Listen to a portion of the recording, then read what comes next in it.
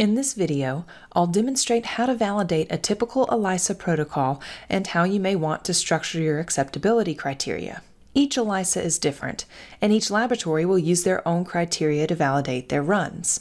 Some common criteria for assay validation include control sample values, correlation coefficients, precision and accuracy of your standards, as well as recording additional parameters to help with troubleshooting when necessary. Standard samples, or calibrators, are the samples with known concentrations and are used as the ruler for your assay. By using known values for your standard concentrations, the concentration values of your control and unknown samples can be interpolated by fitting a curve to the plotted raw values of your standards. The goal of validating your assay is to make sure an inch really is an inch on your ruler. Standard accuracy and precision are also important indicators of assay validity. If your standard precision and accuracy are not within the expected limits, it could be indicative of a sample preparation error, and inaccurate calibrators could lead to incorrect sample interpolation and spurious results. Often, each assay will have defined acceptable limits for precision and accuracy. The measure of precision will often be %CV, or the coefficient of variance. The higher the %CV, the more variance between replicates. To measure the accuracy, you may look at the % accuracy or the % difference. This will measure how much the obtained concentration differs from the theoretical or defined concentration. If these values are too disparate, it could be indicative of a poor fit or a sample preparation error. Either way, poor standard accuracy can result in inaccurate sample concentrations. So how can you determine what a good threshold should be for accuracy and precision limits? Often the manufacturer will define an acceptable limit within the kit insert, but if they don't, you can set your own. A good rule of thumb is to use any included inter and intra-assay precision data included in the kit insert. This data is included in the insert to demonstrate how the assay normally performs. If, for instance, the manufacturer reported 5 samples run across 20 different runs, and return %CVs between 3 and 11, and within a single run, %CVs between 4 and 7, a good starting point might be setting a 10 or 15% CV limit for your sample replicates. Using a goodness of fit measure can help you determine how well your standards fit the defined curve fit method. MyAssays desktop offers many options for goodness measures. Choosing the most appropriate one will depend on your laboratory's requirements as well as the assay you're running. A commonly used goodness measure is the R-squared. This is a relatively simple goodness measure, where the closer to 1, the better the fit. Setting a limit for your R-squared can be helpful, maybe only accepting runs with an R-squared greater than 0.985. Control samples are samples that have known concentrations. They're typically included on your run, and by examining the mean and standard deviation of these samples, you can ensure that the assay has been performed correctly. Control samples may be included with your assay kit, but if they aren't, it's usually recommended to create control samples in-house. You can do this by pooling previously assayed matrix samples that are close to the desired range, then creating aliquots and assaying a number of times, usually at least 20 replicates, to identify the mean and standard deviation. It's important to not only look at control samples on the current run, but also the results from previous assay runs. It's recommended to use a quality control software, like the functionality available in MyAssays desktop. This will allow you to keep track of your control samples. You can then apply rules like Westguard rules to make sure your controls don't show any significant shifts or trends.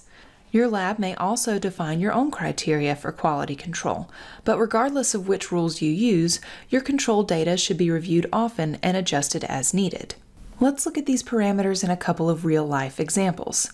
A typical ELISA may contain a blank correction, a standard curve fit, and if your samples are run in multiple replicates, often the %CV will be calculated.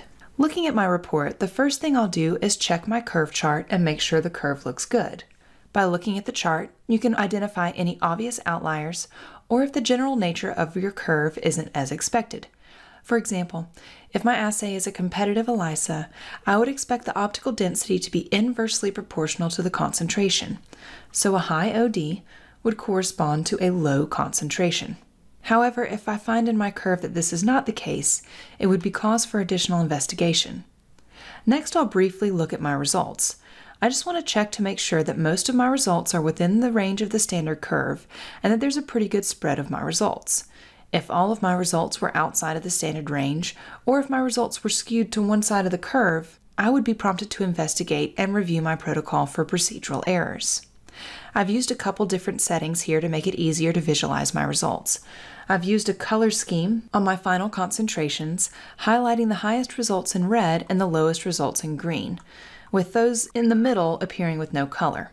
This way, when I scroll through my report, I can see an approximate spread of my results, which in this case is around 400 down to about 12. I've also elected to include my unknown and control samples on my standard curve fit chart. This gives me an immediate overview of how my unknowns are distributed across my curve. I'll also check the percent CVs for each of my samples. A high percent CV between the replicates of the same sample group may return an inaccurate result, so these samples should be repeated.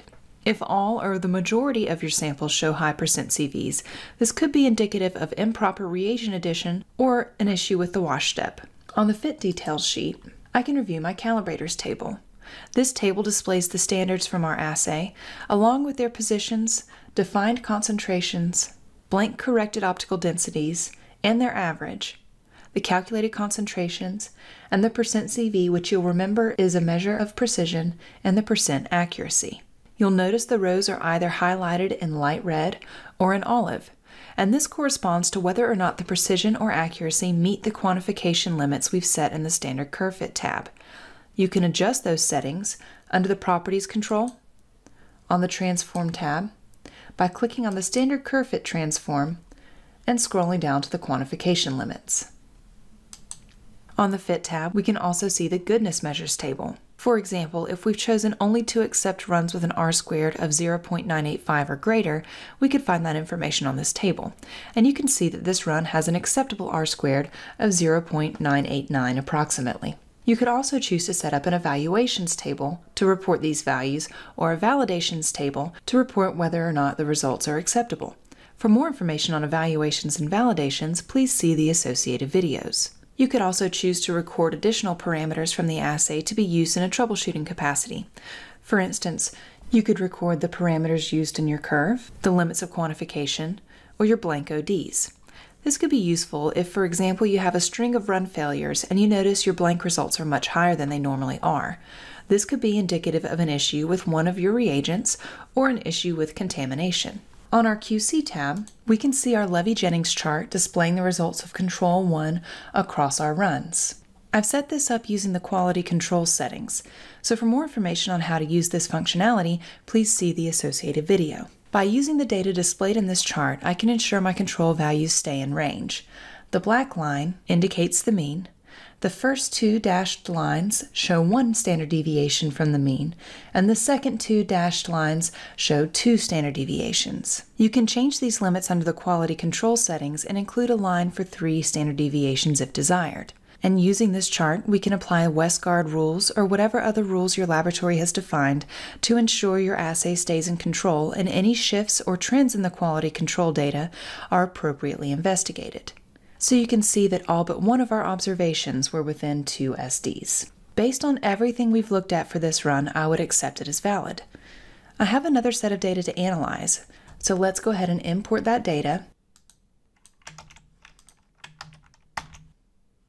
and calculate our results. So now when I look at my report, I see a pretty good fit and I see a good distribution of my unknowns. However, I notice a big issue right off, that my curve does not follow the expected pattern. Normally with this assay, the optical densities are inversely proportional to the defined concentration. And with this data set, I can see that the lower concentration also has a lower optical density. So this would prompt me to investigate my plate layout or assay procedure. And if I go straight to my QC tab, I can see that there's an issue because this observation of my control is obviously much lower than the others. So although my fit looks pretty good, and we can see that the R-squared value is acceptable, I would not accept this run as valid. Let's look at another data set.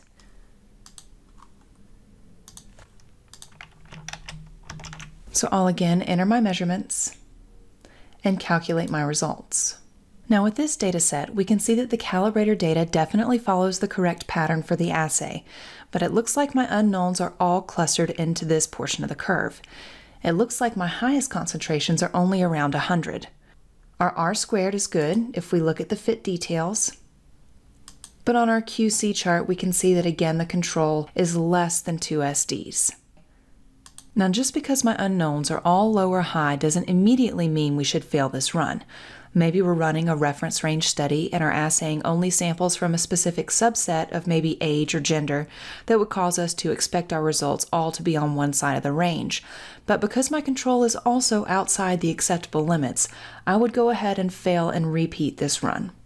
Let's look at one last data set.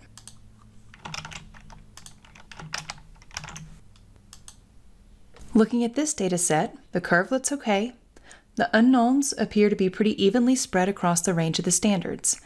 When I look at the results, however, I can see that there is a consistent low level of precision across my plate. A lot of my results show a high % CV, and when I look at my standards chart on the fit details sheet, I can see that they also show a relatively low level of precision. Even though my R² is acceptable and my control is in range, I would probably elect to fail this plate and repeat the run. Issues with imprecision like this can often be attributed to the wash step or reagent addition. So if, for example, I had used an automatic plate washer, I would go ahead and inspect each nozzle or needle to ensure it's dispensing and aspirating correctly and maybe perform a dispensing device check. I'd also check any pipettes used to perform my assay, including multi-channel pipettes used for reagent addition, to make sure they're consistently dispensing the appropriate amount of reagent. So by evaluating several different parameters, we can make sure our assay remains in control and that the results reported are accurate. It's important to remember that no one parameter will automatically validate your assay, but by considering multiple factors, you can be confident you're reporting high-quality results. If you have any questions about assay validation, please email us at support@myassays.com.